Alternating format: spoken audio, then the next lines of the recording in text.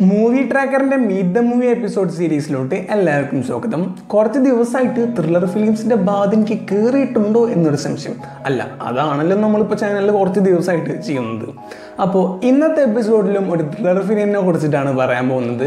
Spanish ഫിലിമായ the platform. WhatsApp it's code am Ubais Marlin from 3 Men Crew. So let's get started.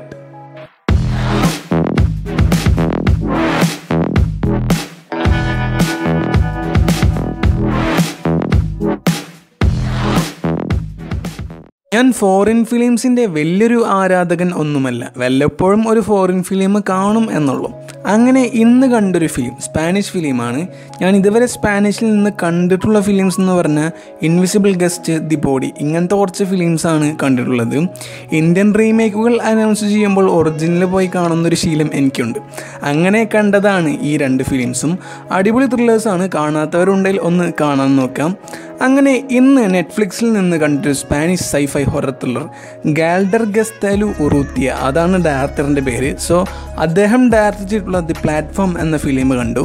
So ഈ ഒരു film കണ്ടിട്ടുള്ള എൻ്റെ കുറച്ച് thoughts ഞാൻ പറയാം. So here we go. ഈ ഫിലിം കണ്ടു കഴിഞ്ഞപ്പോൾ അത്ര വലിയ സുഖത്തിലല്ല. ഇപ്പോൾ കുറച്ച് ദിവസം മുന്നേ നമ്മൾ റിവ്യൂ ചെയ്ത ആമിസ് എന്ന് പറയുന്ന ഫിലിം ഉണ്ടല്ലോ, അതുപോലെ കണ്ടു കഴിഞ്ഞപ്പോൾ തലയിൽ കൈവച്ചിരിക്കുന്ന പോലത്തെ അവസ്ഥയാണ്. ഒരു sci fi horror ത്രില്ലറാണ് the platform. Horror contents എല്ലാം നൈസായിട്ട് ഡയറക്ടർ ഉൾപ്പെടുത്താൻ നോക്കിയിട്ടുണ്ട്. അതൊക്കെ കണ്ടപ്പോൾ ഞാൻ ശരിക്കും ഞെട്ടിപ്പോയി. കാരണം അത്രയും നേരം ഇതെന്താ സംഭവം എന്ന് നോക്കി ഇങ്ങനെ ഇരുന്നപ്പോൾ പ്രതീക്ഷിക്കാണ്ട് കുറച്ച് സിറ്റുവേഷൻസ് വരുമ്പോൾ ഒരു കിളി പോയ എഫക്റ്റ് നൈസായിട്ട് ഉണ്ട്. ഡയറക്ടർ ഗാൽഡർ നല്ല രീതിയിൽ അദ്ദേഹം ഉദ്ദേശിച്ച കണ്ടന്റ് ഡീസൻ്റായിട്ട് ചെയ്തു വെച്ചിട്ടുണ്ട്. മേക്കിംഗ് രീതികളെല്ലാം കുറച്ചധികം ഇൻട്രസ്റ്റിംഗ് ആയിട്ട് തോന്നി. അങ്ങനെയാണ് ഈ ഒരു ഫിലിം മേക്ക് ചെയ്തിട്ടുള്ളത്. സ്റ്റോറിയും ഈ ഫിലിമിൻ്റെ മൂവ്മെൻറ്റ്സ് എല്ലാം ഒറ്റ ലൊക്കേഷനിലാണ് നടക്കുന്നത്. എന്നാൽ ഒരു സ്ലോ പേസ് ഫോമിൽ പോകുന്നൊരു ഫിലിമാണ്.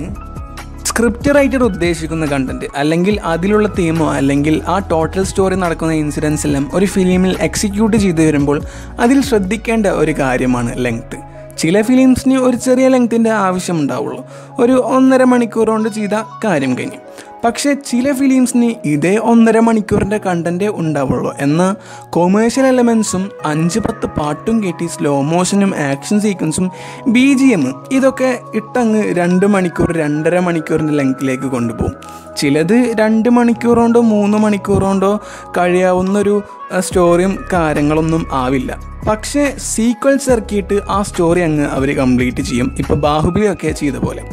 പ്ലാറ്റ്ഫോമിൻ്റെ കാര്യത്തിലോട്ട് വരുമ്പോൾ ലെങ്ത് ഡീസൻ്റായിട്ടാണ് തോന്നിയത്.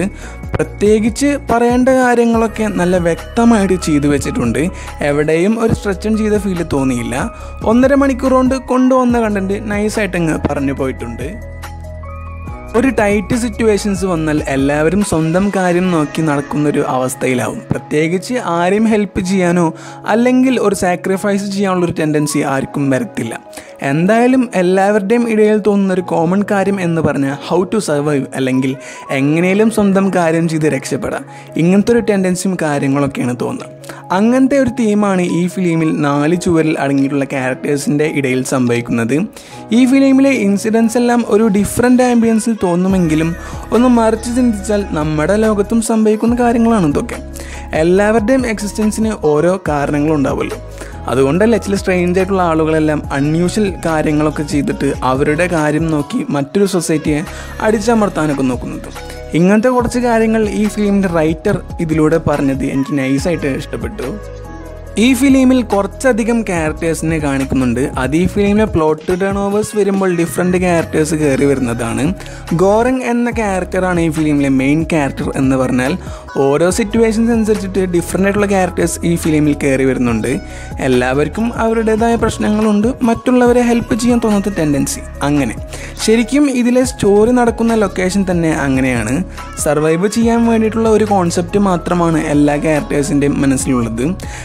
ഓരോ മനുഷ്യന് ഓരോ മൈൻഡ് സെറ്റ് കാണില്ലേ. Rich, poor, criminal, insane, supportive, kind, selfish, ഇങ്ങനത്തെ ആളുകൾ തന്നെയാണ് ഈ ഫിലിമിൻ്റെ അകത്തും കാണുന്നത്. Different people with different mind set.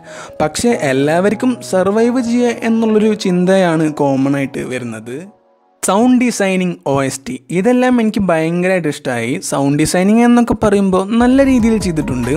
ഓരോ സിംഗിൾ മൊമെൻ്റ് വരെ അത്ര ഡെപ്തിൽ ഫീൽ ചെയ്യിപ്പിക്കാനുള്ള ഒരു റീസൺ കൂടിയാണ് സൗണ്ട് ഡിസൈനിങ്. OST എല്ലാം എനിക്ക് നന്നായിട്ട് തോന്നി. സിറ്റുവേഷൻസിനനുസരിച്ച് നല്ല ഇൻറ്റൻസ് ആയിട്ട് തോന്നിയ OST ആണ് ഈ ഫിലിമിൽ ചെയ്തിട്ടുള്ളത്.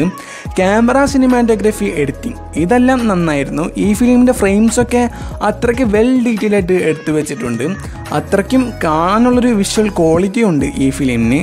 സിനിമാറ്റോഗ്രഫിയും ഇഷ്ടപ്പെട്ടു, എഡിറ്റിങ്ങും നല്ല രീതിയിൽ ചെയ്തിട്ടുണ്ട്. കളർ ഗ്രേഡിങ് അത്ര നൈസായിട്ട് തോന്നിയിട്ടുണ്ട്, നല്ല രീതിയിൽ ചെയ്തു വെച്ചിട്ടുണ്ട്. റൈറ്റിംഗ് നേരത്തെ പറഞ്ഞ പോലെ സ്ട്രെച്ചൻ ചെയ്യാണ്ട് പറയേണ്ട കാര്യങ്ങൾ കറക്റ്റ് രീതിയിൽ പറഞ്ഞങ്ങ് പോയിട്ടുണ്ട്.